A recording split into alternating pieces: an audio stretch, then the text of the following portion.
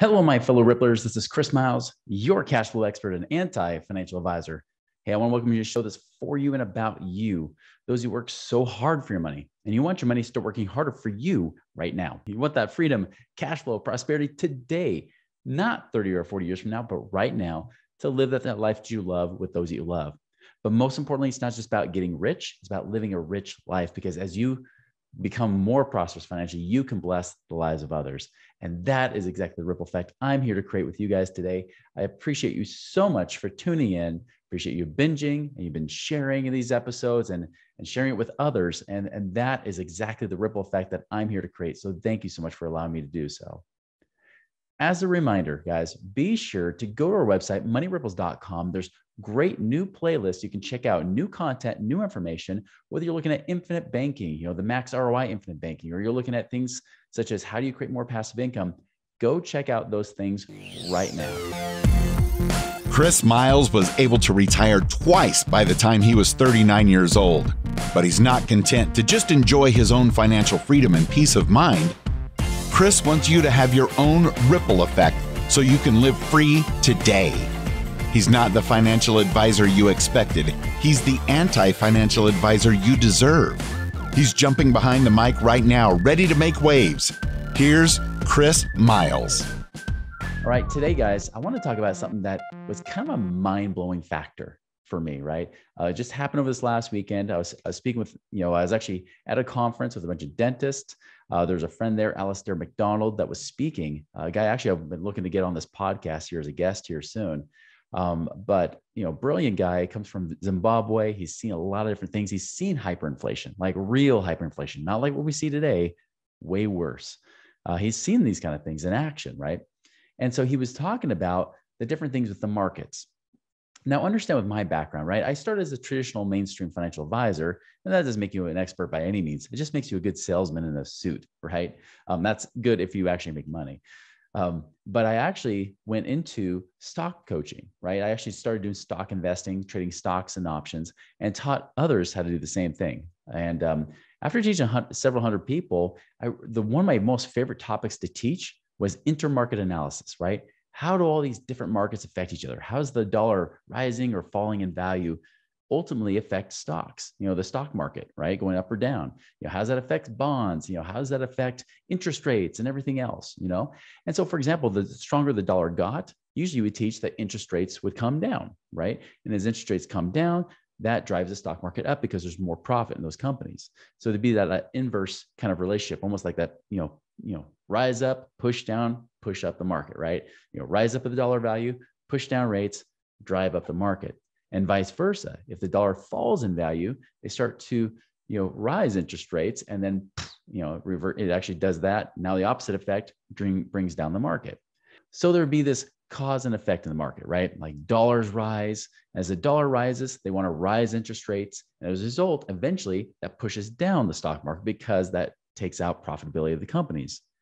The inverse was also true. As the dollar falls, they try to lower interest rates, which would eventually push up the markets, right? So we would look for those kind of things. We would want lower interest rates. We'd always talk about that.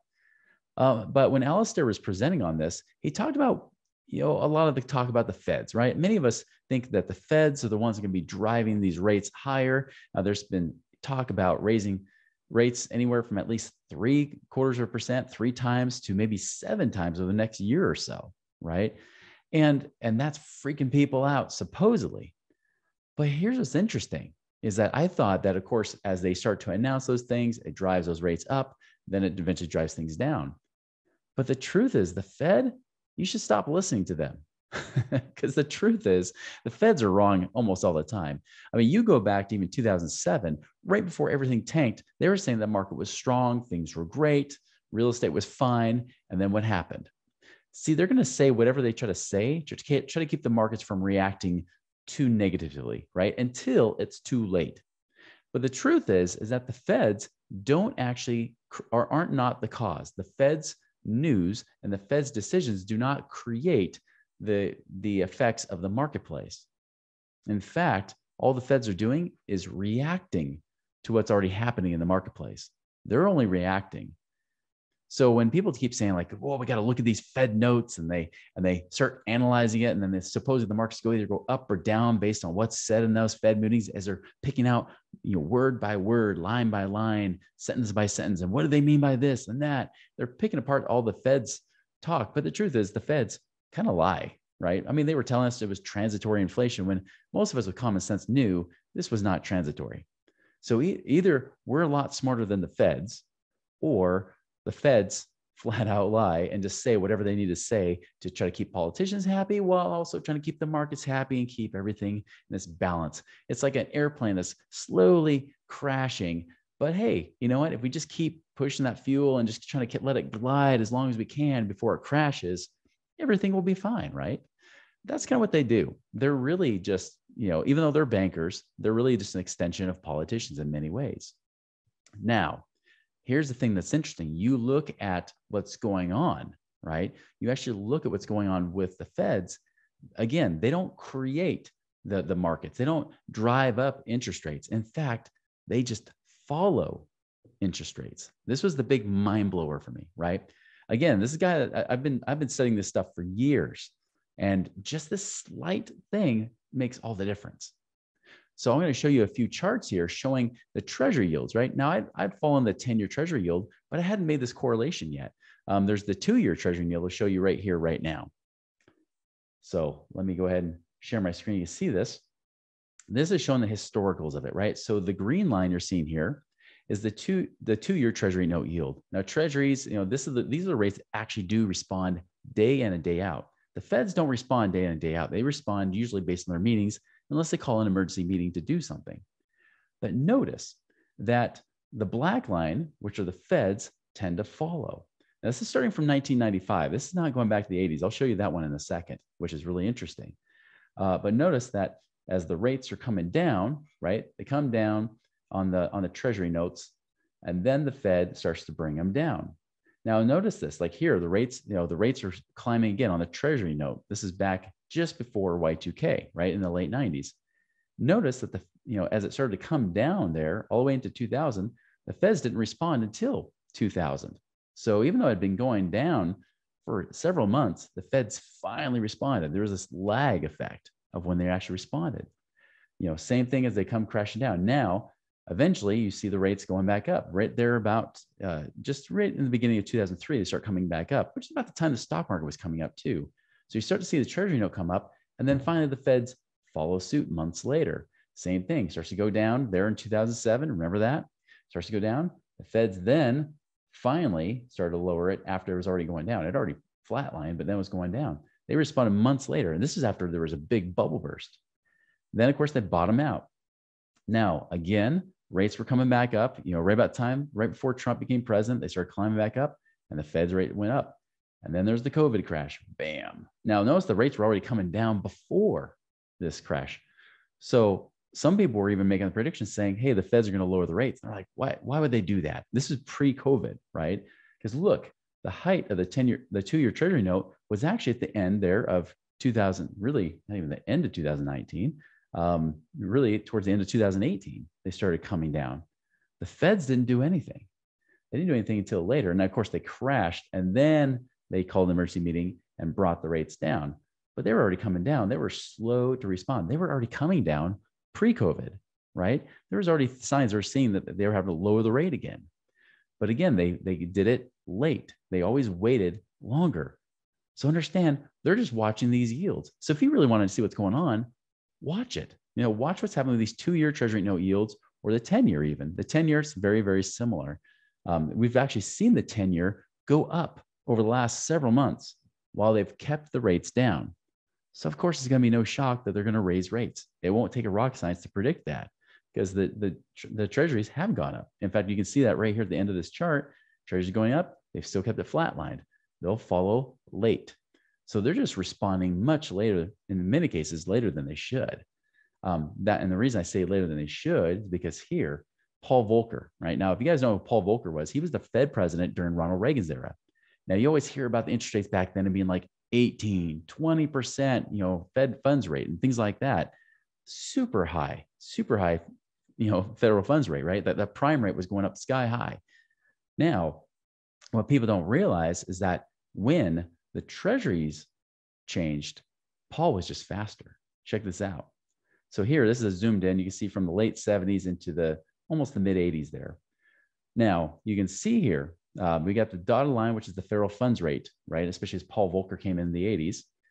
You can see there, the treasury bill rate is that dotted line. So again, the treasury bill rates are going up. You see that the Fed rate is going up with it. Now, what's interesting is that March 1980, it hit a peak. April 1980, and that's when it started coming down, right? April 1980, Paul Volcker responds. December 1980, it peaks, starts to go down. Same thing, January of 81, the next month, he responds. So rather than going months and months before you make a response, he was responding pretty much within a month or two, right? He was responding quickly to what those rates were doing. The question is it really just because he raised rates and that's what helped curb the inflation that they had? Or was it that he just responded so quickly? So that's the kind of thing I want you guys to consider, is that when everybody's talking about the feds, and I've been guilty of this too, the truth is that the feds don't really matter. They're just reacting to something that's already happened. They're a lag effect. You want to see what's really going on for the future, start looking at these treasury notes, which you can look up online. You can actually go and Google, looking at different places, even just different big news sites or even financial sites. You can find these kind of things. But my point is this, is that don't get thrown off by what the feds say and all that news. Don't worry about it. Now, going, after Alistair gave this presentation, right?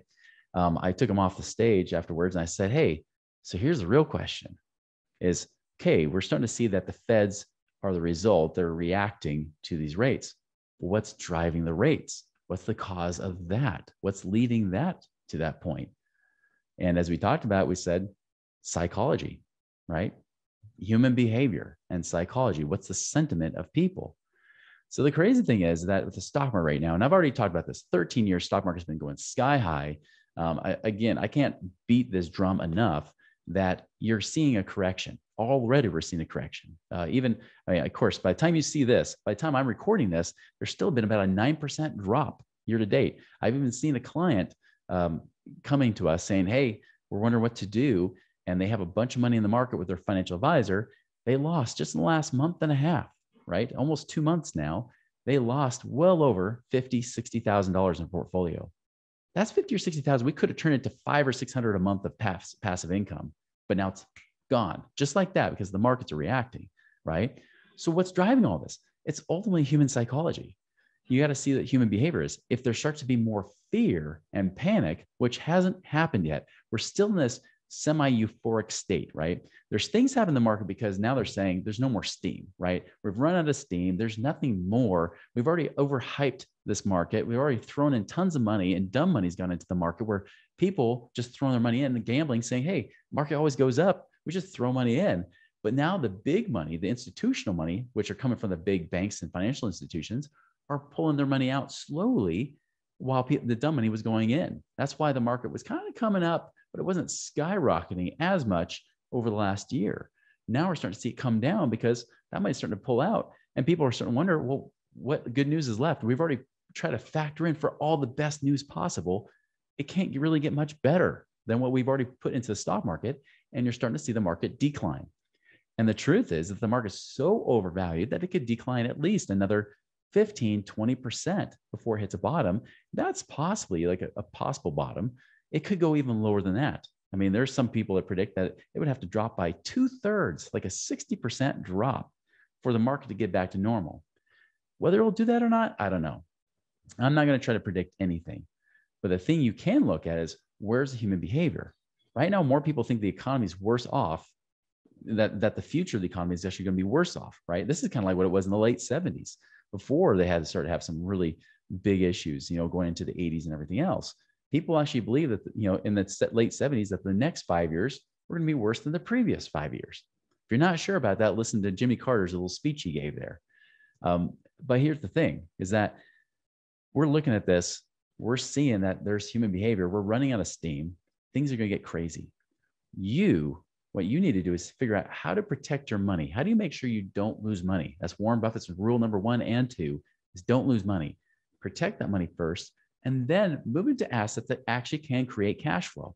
Because the truth is, even with inflation, and we know that inflation's here, right? What's that going to do to drive things up? People say, oh, the real estate market's so overbought. Hey, you haven't seen anything yet. Now, I'm not saying every market in the United States isn't going to, is all going to skyrocket. There's going to be certain markets, I think, like in California, New York, places like that, where I've already seen that. Maybe even like Phoenix, or, places in Texas, even some places in Florida, where you might have already seen some big spikes, but that might cool off, right? I'm not saying that they go down, but they might stop rising as much. But here's the thing: we still have a shortage of properties. We still need that. And even if, especially if we move into a recession, right, which I believe we will move into another recession. I believe is really just part of the COVID recession. I don't really truly believe we kind of came out of it. I think we just had so much money from the government pumping in artificially, it just drove everything up. But now we're moving into what I believe is a bigger recession, the recession that probably should have happened. But the feds and the government try to postpone it. Again, that crashing plane, just trying to make it coast longer before it actually crashes and burns. And so I think we're moving into that phase right now. So we're going to start to see that, guys. This is where people panic. This is where they start pulling more money out of the market, out of panicking. This is where you might see people pulling money out of Bitcoin even more so than they have, right? You might see people starting to pull out money out of places where they threw it in, trying to keep it in a place to grow it, and then they're going to need that money. When that happens, you do not want to be in those markets. You do not want to be speculating. You want to be in places where it's more recession resistant. You want to be in places where people need a place to live, right? This is why you're looking at, it doesn't mean you just buy a single family home, which could be part of your strategy. But it might be you're investing in apartments. It could be self-storage. As people downsize, do you go into self-storage, right? Looking for what people are going into. And by the way, people will say, yeah, but Chris, what if the value of your properties go down for my rentals, right? I'll say, what if it does? If it does, great. Because first and foremost, I don't buy expensive properties. I don't buy high-end properties. I buy the properties that people, when things go into a recession, people downsize into. And when they downsize in those properties, it usually keeps the value steady or even drives them up. Even better, if people start doing like what it did in the last recession and values came down, or the credit markets got tight, which is another thing you want to watch out for, is what are the banks doing? Are they starting to tighten on credit? Once there's less money and credit available, things start tanking in the other markets. Well, if that happens, great. Well, that means more people need a rent, driving my rent prices up. The great thing is with inflation, rent goes up with it. I like that. So I get this inflation hedge as well. So anyways, when people ask me, are you scared? No. In fact, I see lots of opportunity. I position myself to be flexible in my plan. You should know, and I'm going to do a separate episode just on this alone, is that every plan should have flexibility. So anyways, guys, stop watching the Fed. Stop listening to what they say. Stop listening to all the news about the Fed said this or that. Doesn't matter. Watch for yourself. One, what's happening with those treasury yields? And then two, really start to listen to what's the sentiment and psychology of the people. At what point does it start to reverse where it becomes more negative than positive? That's the key I want you to start getting from this. Watch those signals, and the Feds will just follow suit. You will find yourself ahead of the curve of what the Feds say versus behind the curve. That's my advice to you guys this week. Go and make it a prosperous week, and we'll see you later.